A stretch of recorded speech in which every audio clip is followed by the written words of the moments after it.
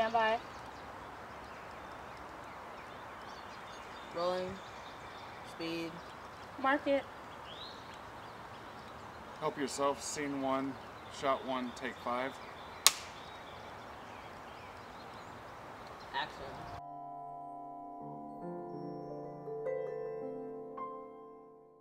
My name is Jessica Chriesman. I'm a junior here at UAB. I am majoring in psychology and I am double minoring in theater and film. And I wrote and directed a short film called Help Yourself for my Film 1 class this semester. In Filmmaking 1, which is the beginning filmmaking class, we have students come in and normally they write a script, a short script, 2 to 8 pages.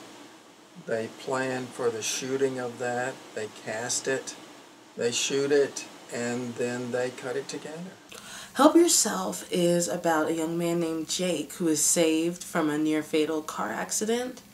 The man who saves him subsequently steals his phone, and as Jake chases him, he finds a gateway to a new world where he meets a girl who helps him realize his full potential.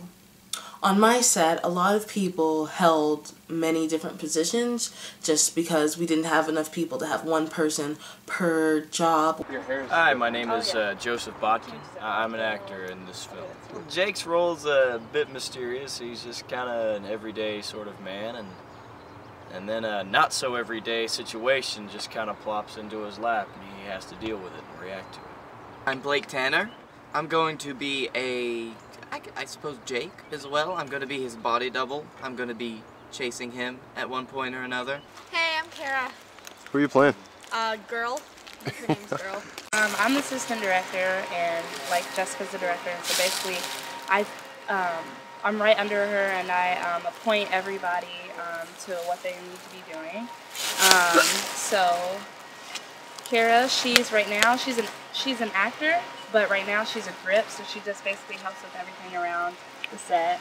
Joseph, he's an actor, and Sam, he's another grip, so he just basically helps with, like, you know, all the lighting and all the setup for the scenes and stuff. I had many people doing the same job or multiple jobs. I had a lot of people who were the second camera assistant, which is the person who runs the slate.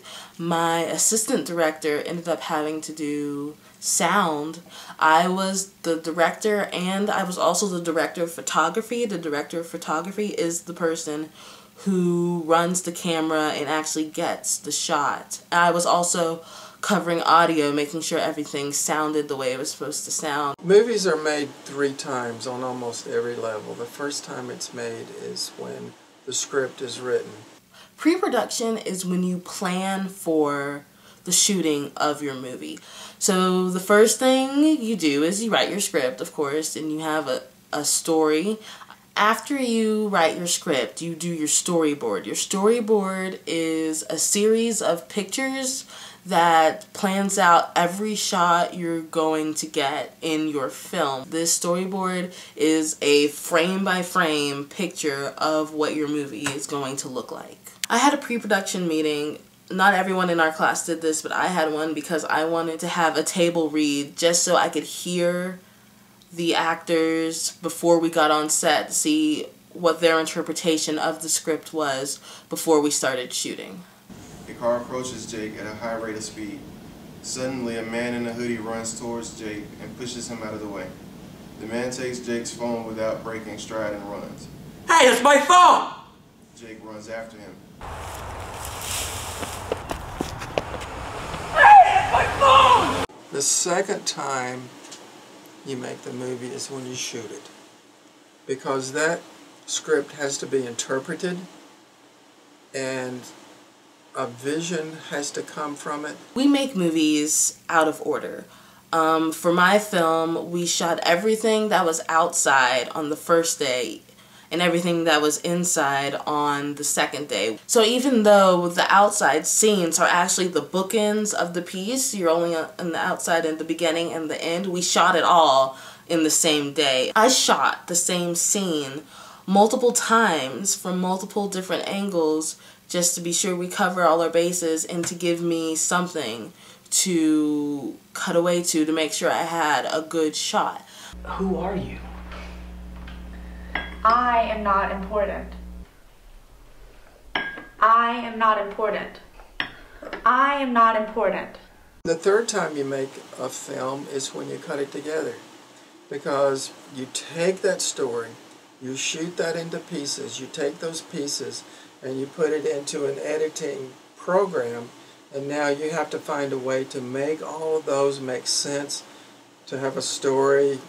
If it's a narrative film, it'll have a beginning, a middle, and an end that makes sense to the people that are watching it. I am so lucky to have an original score being written by Iron Giant Percussion. They are a award-winning percussion group from here in Birmingham, and they all actually graduated from UAB.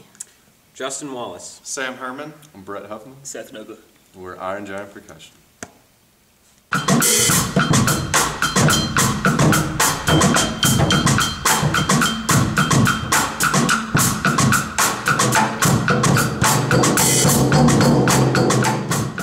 Given the nature of the film, we thought that it would work to have things that you sounded a little bit more suspenseful or even ethereal. So we tried to go for things such as like any of the chasing scenes, tried to do things that had more of a rhythmic pulse. For the things that were a little bit more bizarre, tried to do some more ambient type tracks to kind of capture the otherworldliness of that. And then we just put some pretty music in there.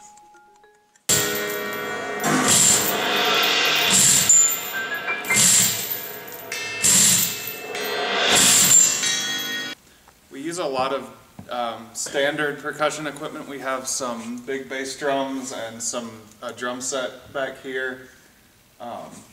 We have some wood blocks, cricket collars, Tam over here, piano, triangle. We played a piano, a grand piano, or a baby grand over there, and we have a vibraphone. Then we also play a lot of found instruments, junk percussion. Behind me here, these are all car suspension springs that we used on some of the ambient tracks. There's some chains hanging back there. We have some tin cans. Wind chimes. Wind chimes. We did use wind chimes. Plastic BBs. And Justin put some broken pieces of metal on top of the strings in the piano for one of the ambient, and played the piano with broken pieces of metal on the strings. It creates a buzzing sound.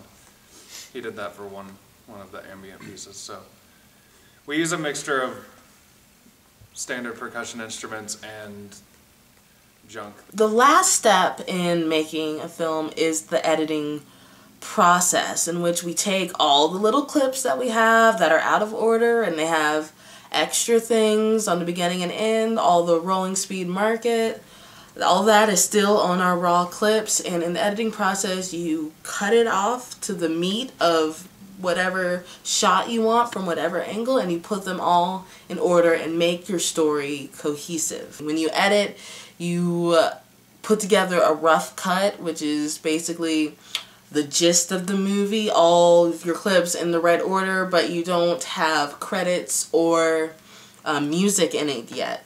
Then you do a fine cut, which is a more precise and finalized version, and then you have your final cut, which is your movie ready to be shown to the public with credits, with music, with everything in it. That was our last shot! It's a wrap! We're done! We're done! Good job, people. Alright, let's go home.